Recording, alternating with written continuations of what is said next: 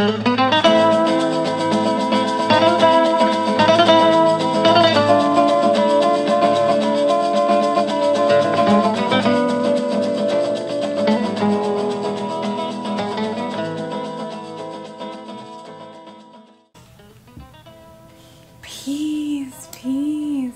Hello everyone, and welcome to my channel. If this is your first time here, my name is Tori McPherson, and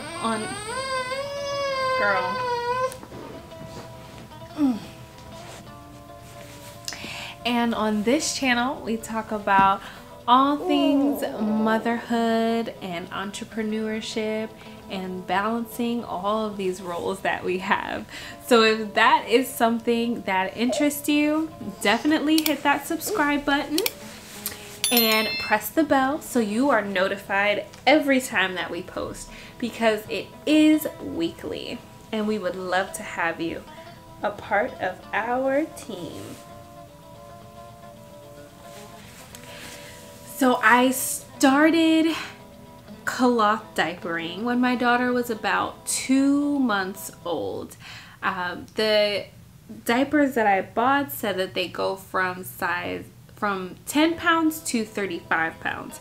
I learned afterwards that you can start cloth diapering for newborn stage. All you have to do is add an extra insert, maybe 2 if you have a really little baby. Put them onto, snap that onto the smallest setting. Boom, you have a diaper for your newborn. So you can definitely start at the newborn age.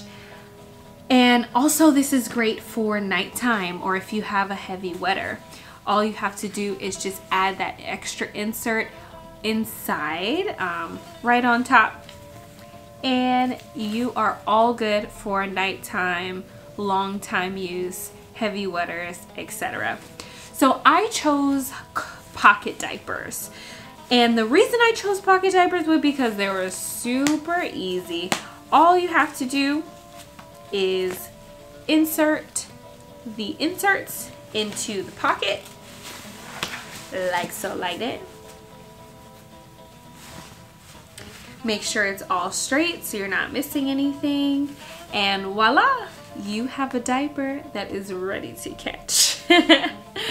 So these, I use the brand Nora's Nursery because I really like the integrity of these diapers, and they have some really cute prints.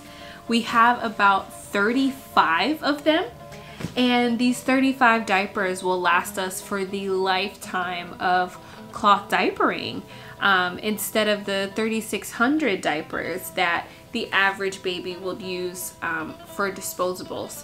Also, the diapers that our parents use are still in the landfills and haven't broken down yet. So cloth diapering is great for the environment, it's great for our pockets. I spent maybe around $300 on this stash, and that is compared to, and that's gonna last us for the lifetime of diapering, and that's compared to maybe around $1,500 that people spend in a year on disposable diapers, which averages out to around 50 bucks or 100 bucks in 1 month.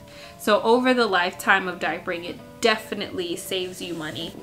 Also, these cloth diapers have resale value. So whenever I want to switch up my prints or just need something new, I can just sell the ones that I'm bored of and get some new ones. So that is a great way to get started if you don't want to make that commitment. All you need to do is, there's different apps, Macari, Facebook Marketplace, etc., where people are reselling their cloth diapers. So you can just get those and just do a trial for yourself. On the go, we use these wet bags. So they have 2 pockets, both waterproof from each other, one smaller inside pocket and one big pocket. Each pocket holds about 7 diapers each, so you could use this as your diaper bag. Just put in your wipes, put in your diaper cream, maybe an extra change of clothes, and just go. And also you can use the smaller pocket for the dirty diapers. Switch it up depending on, you know, if you're running out for a long time, etc. Or also you could just bring a whole nother bag, and that is a good way to keep your dirties and your cleans separated. I also use these wet bags in the house. I just hang it on the door. I have one in my room and my daughter's room where I normally change her diapers, and then when it's wash day, I just take them out and put them in the washing machine straight from here. So it's perfect. Speaking of washing, I'll get into my wash routine. I wash maybe about every week and a half. My daughter goes through about maybe 5 to 7 diapers in a day, depending. And I normally wait until she's down to like her last 2 diapers to start the wash cycle, just so I can get the washing machine full and kind of save some water, reduce our water costs as well. And I start off by taking out the insert, separating the insert from the shell, and just dumping it right in the washing machine.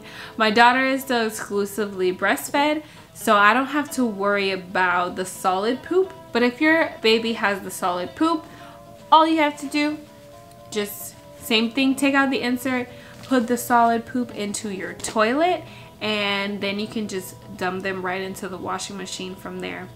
Also, another thing people do is have a toilet sprayer that they attach to their toilet, and that way you can do like a pre-wash right in your toilet. It's really simple.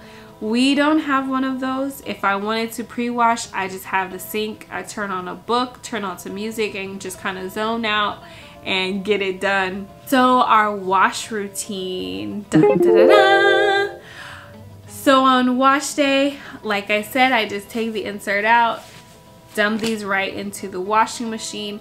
Then I start them on cold water for two or 3 pre-wash cycles, just to get off all of the soil that is on there. And then I start with the heavy wash in cold water as well. Cold water is very important because it allows you to not create any stains on your diaper. Also, the sun is a great stain remover. So if you do have any, after you're done with all of your washing, you just hang them to dry in the sun. That also saves the integrity of the elasticities. So if it's warm where you are, you could definitely use that as an option. I do in the summertime just to keep our energy costs low as well. So after the 2 washes on cold water on heavy, then I do a hot water wash as more of a disinfectant type of wash. This last wash, I generally don't use any more soap, just to reduce the soap buildup that could happen. For detergents, I use Tide Free and Clear. I've used the powder and I use the liquid. Just depends on what I have in the house. And we've used that from the beginning of our diapering experience, and I enjoy that one. I think it does a really good job. After that, we just put them into the dryer right now because it's winter time, and we dry them on low, and that's just to help the integrity of the elastics, which help keep all of the pee and everything trapped in, so you don't have to worry about leaks. If you guys have any more questions about cloth diapering, I would love to make a part 2 about this. Just leave your questions in the comments down below, and I could definitely address those for you. Once again, if you enjoyed this video, I would love if you press subscribe and you hit that little bell so you get notified every time that we post. I hope that you have a beautiful, wonderful day. Remember, you are loved and you are worthy. You are the perfect parent for your child. Have a great day, and I hope to see you again next week. Bye!